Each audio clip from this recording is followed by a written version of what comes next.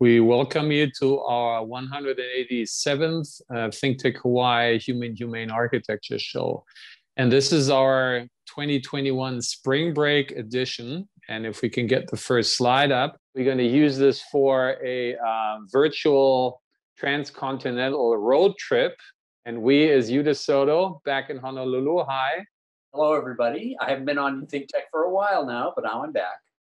Yeah, and that's thanks to Larry, who keeps telling us his exciting stories about how to build in a more light and tensile way. And actually, the climax of the show is somewhat relating to it, so it has to do with that subject matter. Yes. And I'm still back in Germany here, back in Würzburg, but we're actually going to travel back to the very southern part of Germany, to Bavaria and its capital city of Munich.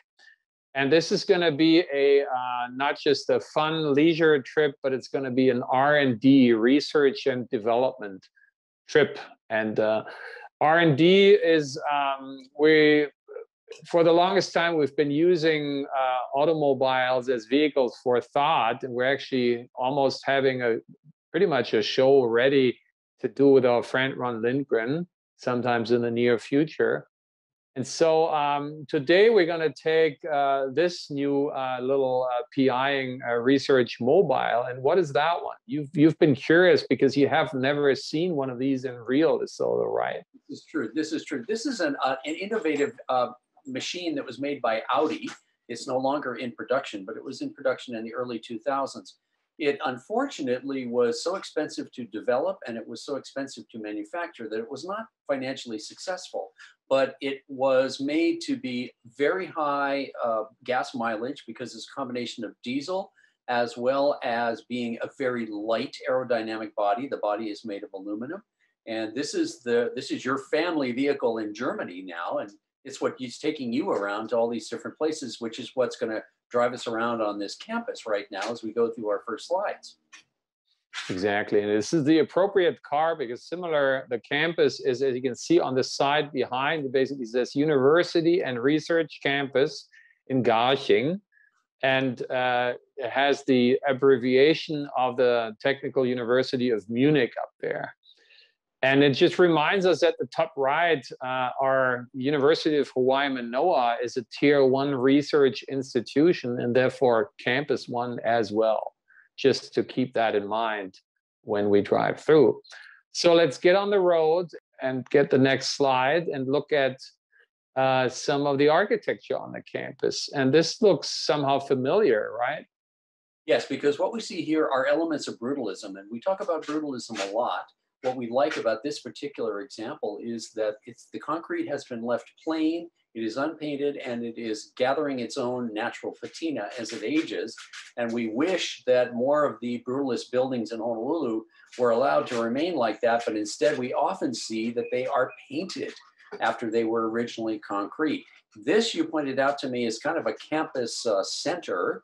It uses a German word which normally should be spelled with a K, but it's got a C at the beginning so that it's alliterative and goes with the word campus. And I'll let you pronounce it because I thought it was just a group. I thought it was an abbreviation. I didn't think it was a real word, but it in fact is a German word. Well, Kneipe means basically tavern or dive. This is also an indication that's a wet campus, right? Yeah. And talking about before the pandemic and even more now post-pandemic, my favorite classroom is actually in or underneath one of the prime brutalist buildings on campus by the architect of your childhood, of the house you grew up in, and you're actually broadcasting from by Vladimir Osipov. That's right. And Saunders is a case where we've been voicing ourselves and cautioning when they basically started to paint it, which we think is a pain to paint a brutalist building. So please don't. Yes. Okay, let's keep shopping around and let's keep on moving and driving here. What do we see here? How did that feel for you, that big chunk there? Building to me, it is basically, I assume underneath that is largely a glass box. I can't tell what the walls of the building are, but around it, it's enveloped in what looks like a metal mesh fabric. And that's what you see at the very top of the image. It's got these two contrasting elements of metal. There's the horizontal one, which is a wavy piece. The vertical ones are actually woven metal, almost wire. And so that is what is going around the entire building, which not only gives it an interesting look, but it provides privacy. It also provides sun shading. And it's something that's very innovative, which we would not see being used in the United States, which is, we're going to see that more as we go through. And it's something that I think is unfortunate that we are not leading as we could be in the use of building materials. Well, particularly on campus, because it reminds us a lot in the kind of the volumetric appearance and dominance of the ocean science building on campus that we've been visiting when we did our sort of inventory shows about Manoa campus buildings, which again, it's sort of bluish, watery kind of color is ironic because it has little to nothing to do with the beautiful, self-regulating bioclimatic aspect of the ocean. It's basically a microwave over there. So how you just described this building actually would make more sense, not in Munich, where now we're back to frost and snow, where you wouldn't want that mesh, because if there's glass behind, as you were guessing, then you could get passive solar gain. But this building would be perfect basically for the endless summer conditions back in Honolulu. And there are buildings, as we've been reporting, we actually did a show about screens of buildings where mid-century, there's some masterful examples where architects just threw this sort of shading screen over glass boxes and made them work fairly well, Yes. So keep on rolling. Next slide. This is the campus is basically like a P3, a public-private partnership. So there's private enterprises here, private industries, basically teaming up with a university. And this is, I think, for the trades of metal contractors, something like that. And that reminded us of what, DeSoto? Have we seen this building before somewhere? Well, we've seen a similar building on the West Oahu College campus that has the corner taken out of it. You can see that building in the upper right corner of this screen that we're looking at right now. And while that doesn't necessarily do anything for the utility of the building necessarily, it is perhaps more a trendy or international style that people are going with right now. I also noticed that this building is rusty on the exterior. You said it's a metalworkers building, so that is appropriate. We've seen the use of rusty surfaces at the Aloha Stadium. That was supposed to be something that the metal would do and it would just stay stable. It did not do so. And that's been one of the problems there. So I hope that this particular building is not going to have the same problems that the Aloha Stadium had in rusting. Mm-hmm. Perfect point. Go to the next slide. Talking P3, this is one of the major sort of private research or semi-private research organizations, the Max Planck Institute. We actually once did a competition for one of their main buildings in Munich way back. And again, this building reminded us a little bit of the new life science building on the campus, and it's sort of rather unarticulated facade with doesn't seem to recognize orientation or bioclimatic fenestration. It seems, again, more formally designed and sculptured, which again, talking unfortunate is a little unfortunate for such a innovative institution. You would wish you would get an equally innovative building, which again, we let ourselves be surprised because this isn't really completed by the time I was driving by a couple of months ago, but the top left is a rendering from the construction side, and it doesn't get us too excited. Next slide is the other main some semi-public, semi-private research organization, the Fraunhofer Institute. That one, when we were helping out the German-American Chamber of Commerce over the years, when they were visiting us, at the very first time they did this, there was a gentleman from the Fraunhofer Institute that we did a show with, featured at the very top right. So they have this brand new institute building here under construction, which is in Germany, we don't have the nature of corporate architectural firms nearly anywhere close as in the United States. But this firm is one of the exceptions to this rule, and their name is featured at the very top left, their logo, and it's hen, named after the founding principal of the firm. And this is an institute building again that on the right side where that big glass is basically north. And we were saying, well, both in Hawaii and in Germany, you won't get too much overheating from that side. That is good. But here you get that very cold wind in the winter blowing. And so usually if you're doing a passive house building, you say glass on the north is kind of a no-go because you're losing too much heat from that side. And then what they just start to finish the cladding on in the front, the black stuff is basically then obviously the east facade where the sun is low and potentially already starting to get hot. So to keep that closed is familiar to us in Hawaii, and makes sense here in Germany too. So this building seems to be a little bit more on the innovative side, maybe not, again, ultimately how you would expect it to be extremely cutting edge for a campus of that scope, but certainly an okay building as one would think, feel about it. Next one. That one kind of puzzled you a little bit, right? Well, you told me that this is an auditorium, and so that's why it's a completely darkened box that doesn't have any openings to the exterior for light. This is interesting. I assume the interior of this box is actually concrete, and it's got a wood facade or facing on it. Now, two things. One, it's obviously being allowed to weather naturally. And we discussed beforehand, is this going to be successful in the long term?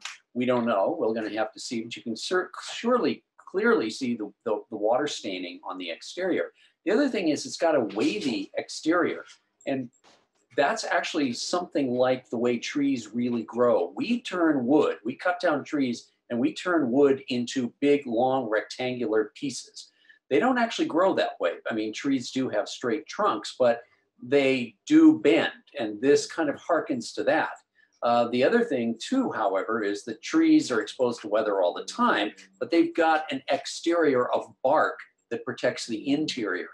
This building does not have any bark on the outside. So how long it will last like this, I'll be curious to know. And so that's your responsibility, Martin, at some point to go back and photograph it again 10 years from now so we can see what it looks like. Will do. That's what I'm doing in Germany with our own work. We call this evidence-based design, post-occupancy evaluation, life cycle assessment, right? And so while it reminds me a little bit of Joey Valenti's little pavilion in front of the architecture school building, which is a built doctoral thesis project. So it's, it's supposed to be, testing the waters and basically, pushing things to the limit. I'm not sure. We don't know the story behind this building, but it seems here a more formalist approach. And as you said, we will see how it holds up over the years. So, not kind of in a summary, none of the buildings here didn't seem to really blow us away and get us hyper excited, right? But there is one, and let's go to the next slide. Well, not yet. This is kind of topping or concluding our missing excitement. This one is kind of a condotel building where they're hoping traveling researchers will stay there for a short amount of time and live in there. And this kind of pattern of fenestration was also familiar to us in a not so cheerful way, right? Correct. Well, it reminds us of the Hale Mahana student housing, which is at University Avenue and King Street / Beretania Street. And it's still got that same kind of checkerboard, different colored exterior. There are, however, problems with Hale Mahana, such as mold. And there really isn't any function to this design. It's just what happens to be trendy right at the moment. The thing that struck me about the photo in Germany, however, is there's this odd sort of grass-covered freeway on-ramp that appears to be right in front of it. And I wondered what it was. It looks like a partly collapsed elevated freeway. And you pointed out, explained to me that this is actually a subway station. So this is a very grand exterior, very eye-catching exterior for a subway station for people to be able to get to and from the campus. It does, the grassy part on the top looks interesting, but it also is, that's a way of capturing solar energy. That's a passive, I mean, this is all a very green approach to things, a green roof, you might say, to the subway station. Yeah. And that kind of checkerboard facade reminds me of a kind of allergic reaction towards that of our tropical tutor, Bill Chapman, who was always, you know, skeptical when students basically threw this on buildings. And he was saying, well, what's the function behind? Does that represent what's behind? And it's mostly not, right? It's the same rooms, it's just decorated in a supposedly more interesting way. That's a very kind of a surfacial, less substantial approach. But besides the design of the train station that says everything is arguable, but typologically, this is great. And what we're missing at UH, that you have public transportation other than diesel, or in best case, hybrid buses going to the university. You want a rail of some sort, right? Either the heavy rail continuing, or some light rail, or gondolas going up there, as you know, ThinkTech Hawaii's board member, you know, Nicole Horry was suggesting something like that. So that's something that, you know, UH can, and Manoa in particular, can learn from. Obviously, UH West is getting a rail. It's kind of a transit-oriented development that's going to build around the rail, right? The heavy rail. So that being said, again, none of these really got us super enthused, but let's go to the next slide, because there is something rather humble and not wanting to show off, but maybe because of that, of some more substance. And what did we talk about? What are we looking at?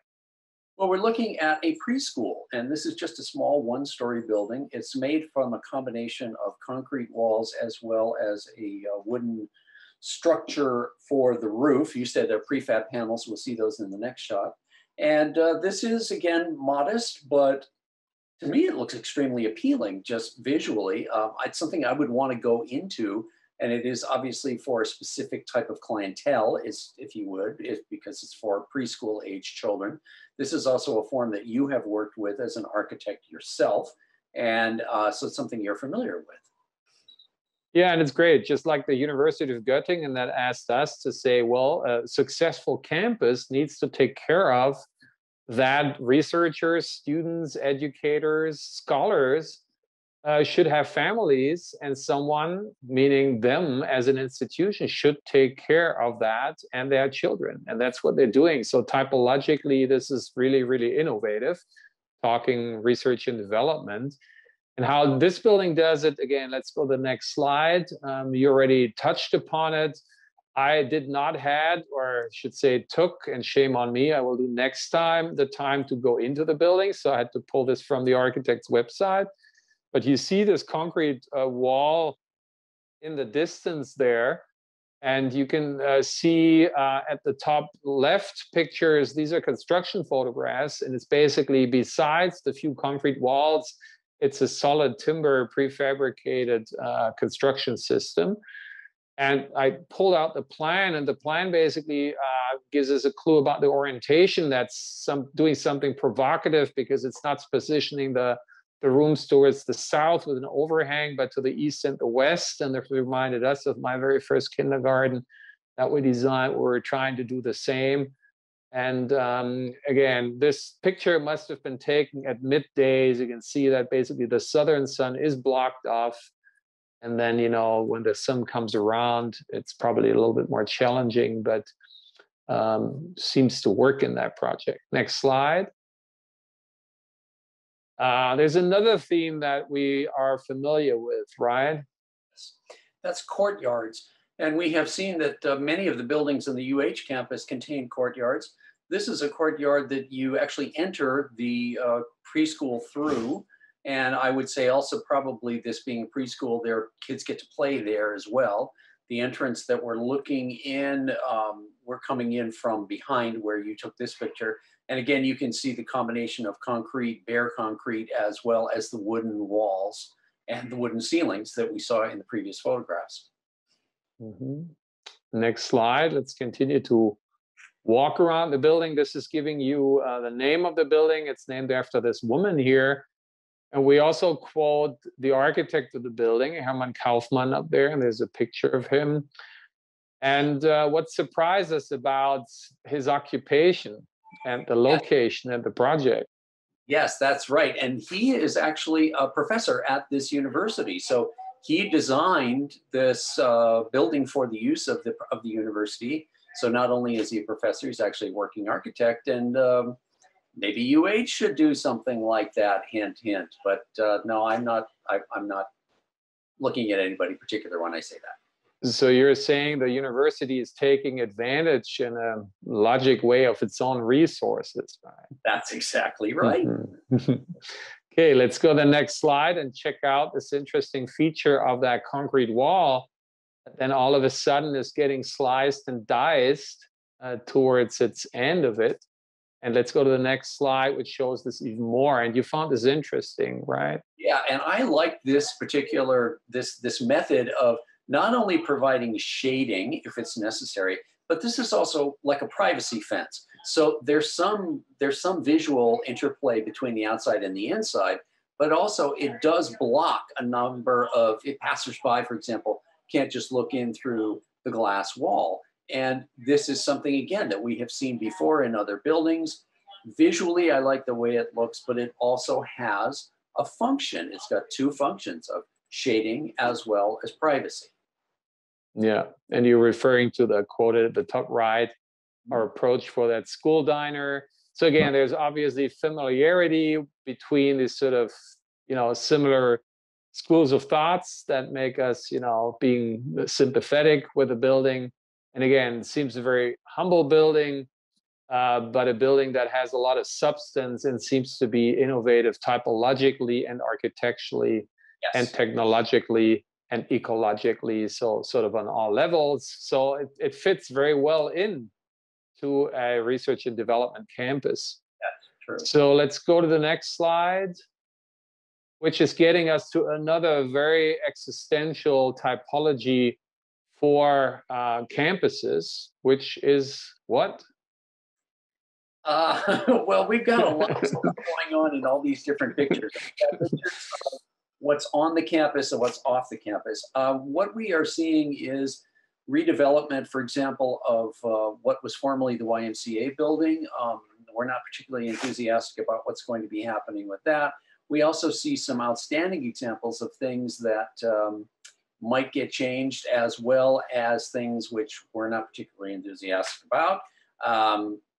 And we may not have time to talk about all of those, actually, because... Well, there's two. There's the one development that you say, which is just across the architecture hall, that's going to be redeveloped by this sort of monstrous, megalomaniac, student housing. And then there's one on Dole Street, which is right next to the creek and opposite of John Hara's Burns School building. And these two, again, what we see so far, they don't seem to really trying to live up to pace to a perfect, ancestor of that typology, a prime piece, which we see on the next slide. And that is Holland Manoa by IMP, which I had the privilege to live in for my very first week on the island. And I'll never forget, this is the most tropical, exotic experience you can get as a scholar. You're having these extravagant communal kitchens up there in the sky. They're open, they're easy breezy. I mean, everything we're talking about that you should do in the tropics, they're basically doing. It's really, really exquisite. So we're saying this is the raw model. So everyone who should design anything similar typologically should look at that one and try to go from there and make this the basis and then make it better, because obviously that was then and now is now. And research of development basically means, things evolve, as we keep saying, and they get even better. And this one was very, very good already. So getting better is certainly ambitious, but the way to go, right? That's exactly right. So next slide, and probably the final slide, because we're kind of phasing out, but this is getting us to that same typology that we're going to expand more in the volume 2 of this show here next week. But this is giving you a little bit of a pre-appetizer taste of how they dealt with that in Munich on that campus. And what was your impression? So, okay, well, this again is innovation. I see things that are being remarkably innovative that we do not see very much in the United States. These are 2 lanais of what, these are student housing. They've got these folding vertical shutters. There's an exterior girder system that's been installed that holds these in place. And then you can either keep them completely open, partly open, completely shut. They will close up and go to the side and leave you completely open if that's what you want. Now, as you pointed out, there could very well be maintenance issues with these. So keeping them going is not necessarily something that's going to be easy to do. You also pointed out that the railings in these particular lanais, and yes, they've got lanais, even though they're in Germany, are made of sort of this metal wire, but they've got these cloth panels that have been installed to give them presumably more privacy. So people chose to cover up what was completely open, presumably so that they had more privacy. We don't know exactly. So regardless of that, again, I'm very impressed with this system of shutters, which we'll never see in any place in the United States, probably. So, and this proves the theory of relativity by Einstein, that if you're excited about that one, I'm saying, you know, then it proves us how much we are behind in the United States and in Hawaii as well, because what we have to share next week, you know, got us way more excited. Yeah. And we even went so far to say this is the coolest Hawaii building that, however, isn't in Honolulu, but in Munich, Germany. So that should have gotten you excited enough to watch our next week's show, the volume 2 of this tropical exotic Munich sequence here. And until then, you guys all stay tropical exotic. Thank you, DeSoto, and everyone watching us. See you next week.